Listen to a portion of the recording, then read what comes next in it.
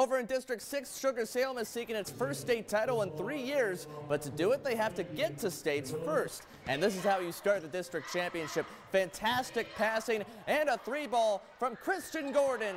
Diggers off and running. Next possession, here comes another triple from Sugar. This time it's the junior Coy Sanderson knocking it down to extend the lead. Early on though, Teton hung tight. There's a nice drive and finish from Gus Prissel for the Timberwolves. But this one belonged to Sugar-Salem. Diggers work it around to Brandon Cordova for 3.